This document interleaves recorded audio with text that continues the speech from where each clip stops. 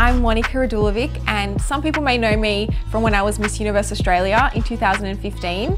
Some others may know me when I was on Survivor a few months ago. To my core, I just love my family, my friends, and I'm really passionate about embracing individuality and just being a positive role model to young women. It's so much about that for me. You know, I feel like a lot of us see these people in the public eye as perfect. I want to break that down, show everyone that we're all the same, that you have to embrace your individuality, and that's what I strive to do every day.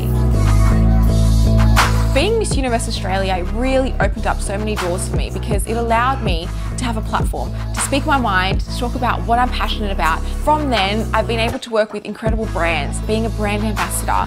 I only work with brands that I really resonate with, that I really believe in. Everything that you see, it's all genuine for me. That's really important.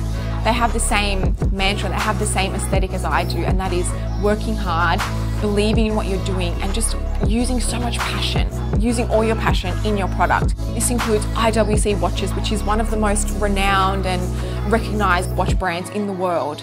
Gregory Jewelers, a wonderful Australian jewellery line that is just so incredible, being an MC for their wonderful events, doing photo shoots, doing video shoots. My ambassador hat never goes off.